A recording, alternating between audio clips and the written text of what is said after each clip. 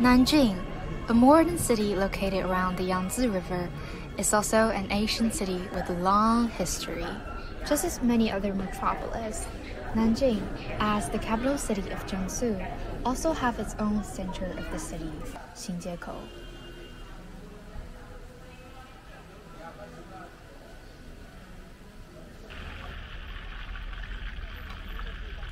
However, lies in the deep alley located just next to the biggest shopping malls, we found Mr. Wu selling the famous curbside food in his movable bicycle. 时间很短，大概2年时间。这都是主要是大多数人都吃这个，就喜欢出来吃臭豆腐，尝尝口味。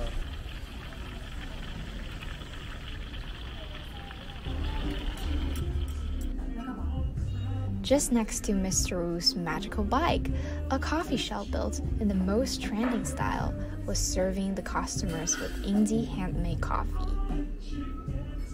This is the place where office workers like to spend their afternoon chit-chatting. Right next to the coffee shop stands a Taiwanese snacks restaurant. Though settled down, the shop owners still met problems, especially during the pandemic. 因为这个地方卡到一个 你们要上班要上学，不就人就少一点吗？然后一节假日人就多吗？对，然后去年疫情的影响，对不对？还是现在因为还没有完全稳定，有些人不太愿意出来，外卖买了就跑。 When traditional curbside food were facing the problem of whether or not to settle down, a solution is already offered. Well, I think the first thing that strikes me, maybe because I'm a historian, is just how historical Nanjing is. 大排档, a newly developed restaurant chain supplying famous Nanjing snacks, gives customers a chance to experience the old Nanjing while having the meal.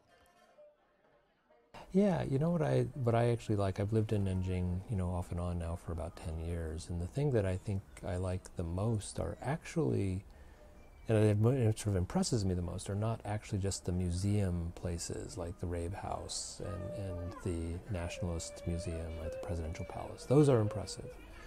But what really strikes me are the ways that, like, the old Nanjing Wall still has sections around places that are actually actively being used.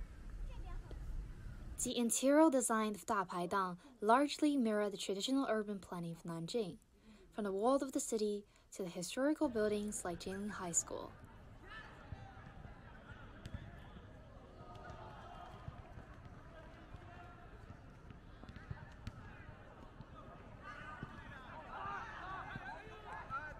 Nanjing 的就是古建筑以及现代建筑的结合是一个很好的典范。就比如说我们在新街口走着走着，会发现会有我们学校的钟楼是始建于1888年的，同时呢，这附近也有夫子庙是始建于更早时期的。